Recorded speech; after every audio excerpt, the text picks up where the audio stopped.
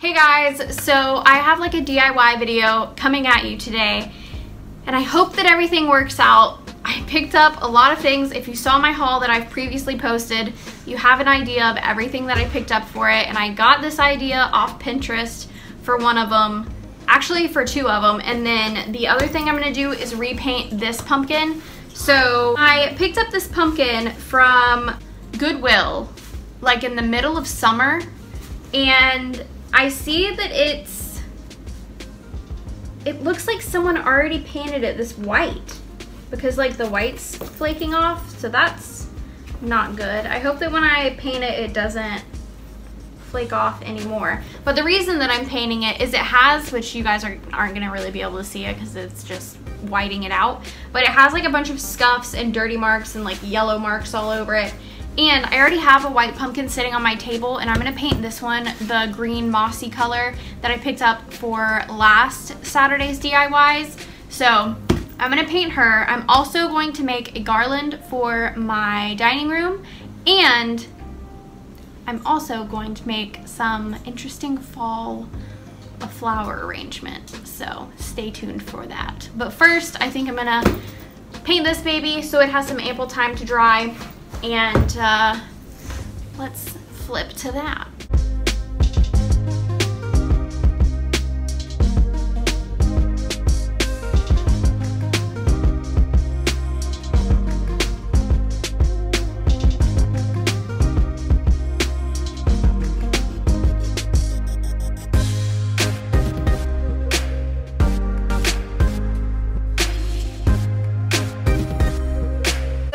Waiting for this first coat to dry on my pumpkin, I also went ahead and colored or painted a couple of these styrofoam balls from the Dollar Tree. They came in a bag like this.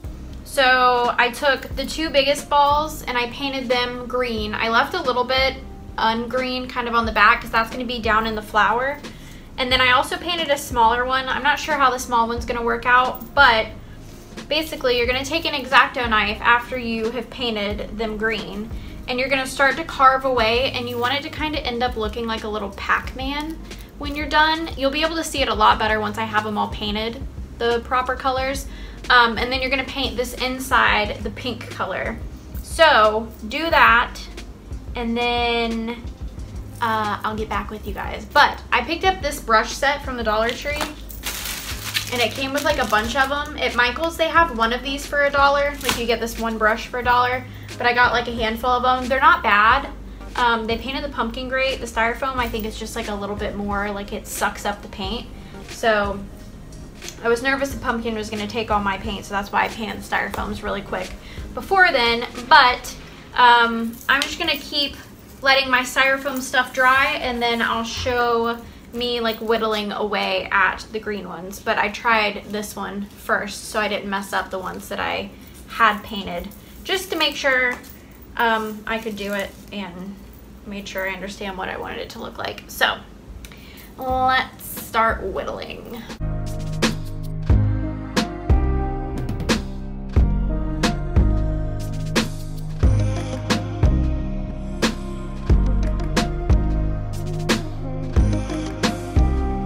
Littlest one looks like this, and then I kind of did like different. So this one I really like carved out inside of it, if you can tell, and I made it more of like a mouth. And then this one I tried making it like a little bit more wide and not carved out. So now what I'm going to do is take a paintbrush and I'm gonna paint the insides of those pink, so they look like the inside of a mouth pretty much. Also, the Dollar Tree bag that I got that has all these in them, they have all different sizes. So this is like the largest size and this one's the smaller one. So I'm gonna use this one to go in and try to paint this pink. And then I also grabbed an old paintbrush that I have that has some Mod Podge on it, so it's like really hard. That way I can try to get like a hard pink line around the opening of the mouth. So that is what I'm going to try to work on now. And I'm using the color, this is just acrylic paint and Pink Bliss. I've got white chalkboard paint too, just in case, but the green paint that I'm using is the acrylic by Folk Art, and it's in the color Mossy Meadow. I really like that one. So now let's do the insides of the mouths, and then we can start putting it together.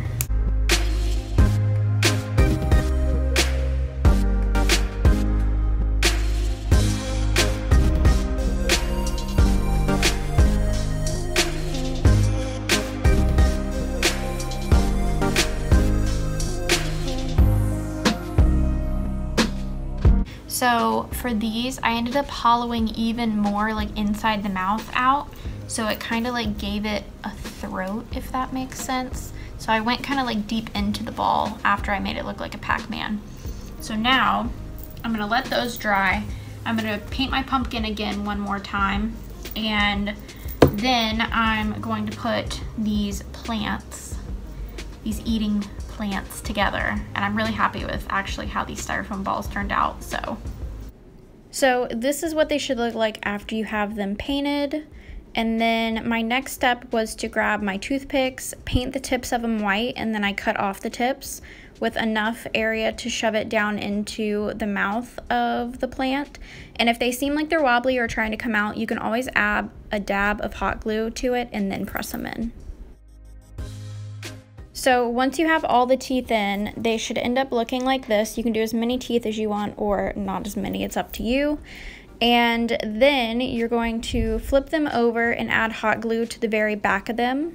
Open up your flower and stick it down in the center with it pointing straight up.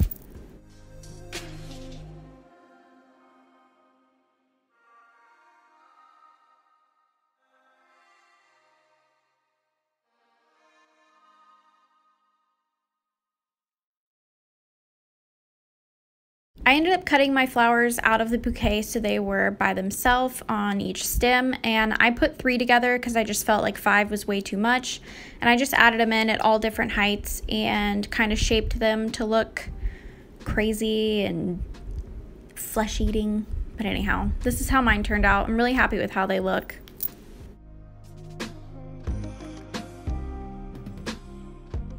I finished painting my pumpkin. So it's all done, and I kind of like, there's some areas where you can like see the white through it. I like that it's not just like a hard solid color. So yay, she's done. Venus flytrap thing is done. Now it's time to make our garland. So we're gonna make this pumpkin garland out of yarn. So I picked up this yarn from Michael's, and you also need the jute twine from over in the automotive section of the Dollar Tree.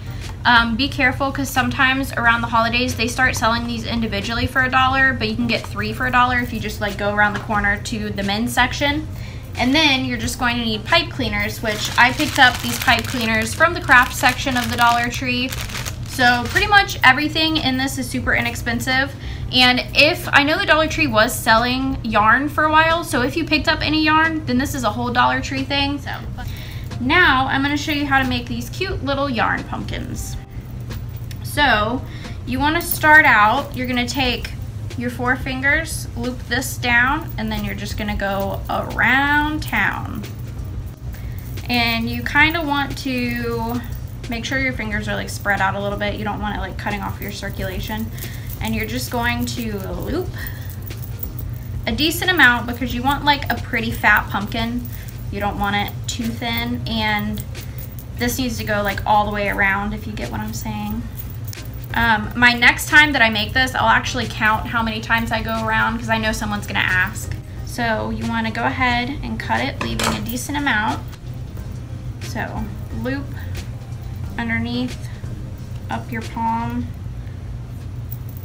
and then you're gonna pull this through, and then you're gonna go in between these fingers and slide this to the edge of your fingers. You don't want to slide it all the way off, and you're gonna make sure to pull this pretty tight, and you're gonna go back in between the base of these fingers back here, grab it and bring it around. And like I said, you're gonna want to pull this pretty tight and try to make sure that when you pull this, that it's in the middle. Otherwise, you're gonna have a lopsided pumpkin. So, go ahead and slide it off your hand carefully. And you're gonna pull it tight.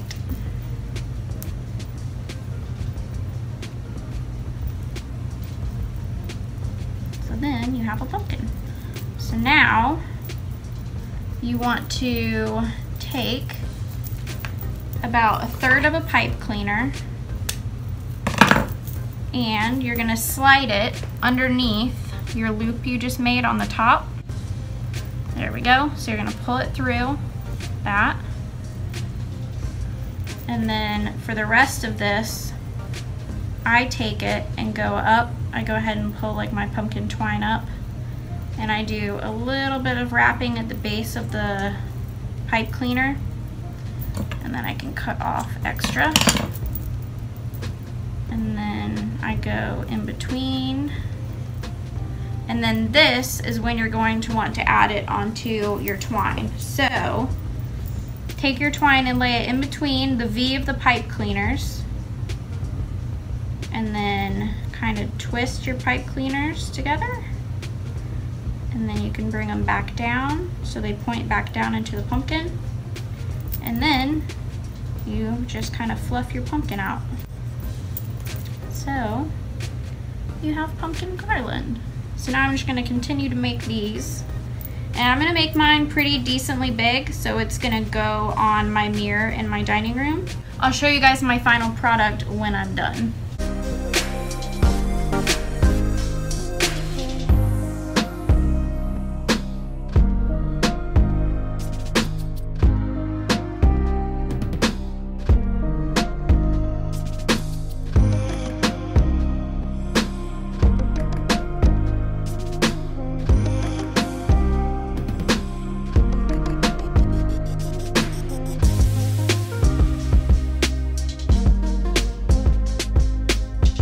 Doing this, I figured out an easier way to do it if you have trouble getting the yarn back in between your fingers.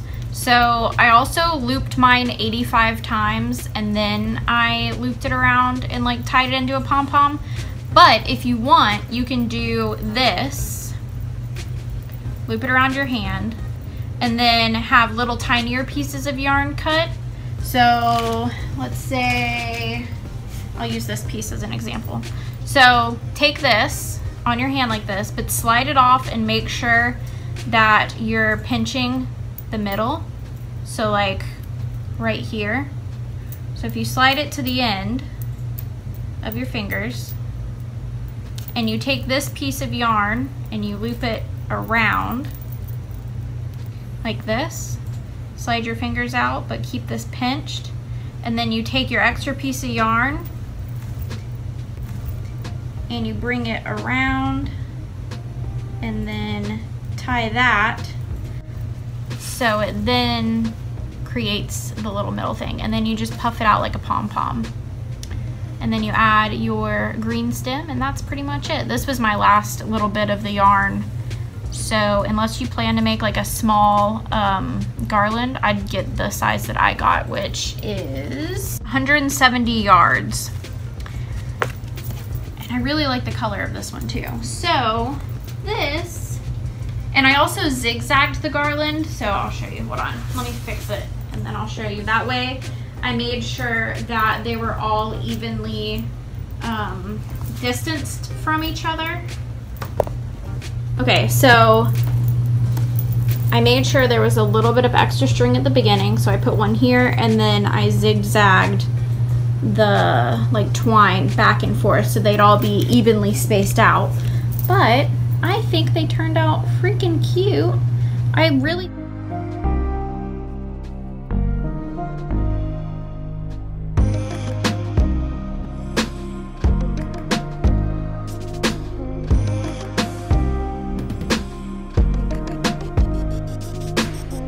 I hung these up here, and I made a lot more than I thought I did, so it was gonna like hang down really low, and I know this little fella would love to play with these and tear them apart.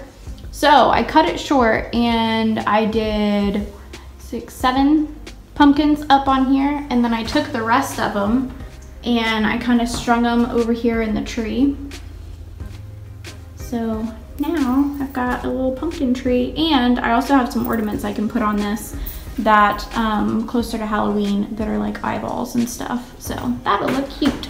So I just got all of my pumpkins together and kind of just put it all up on the table with some candles in between it and some garland that has pine cones and smaller pumpkins and like a vine.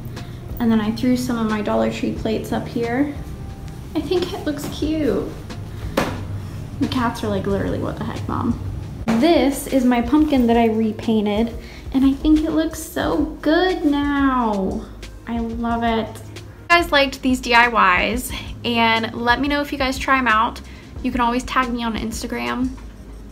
I'd love to see them. So I just wanted to go back over. It only cost $5 to make the Venus flytrap plants, and that's if you don't have the paint already. If you already have the paint, then you just have to buy the flowers, the styrofoam balls, and the toothpicks, and then the pumpkin garland. If you go and buy the same yarn that I did and use the 40% off coupon, the yarn is only $2.49, and then you just need the brown twine and the pipe cleaners, so that's like also $4.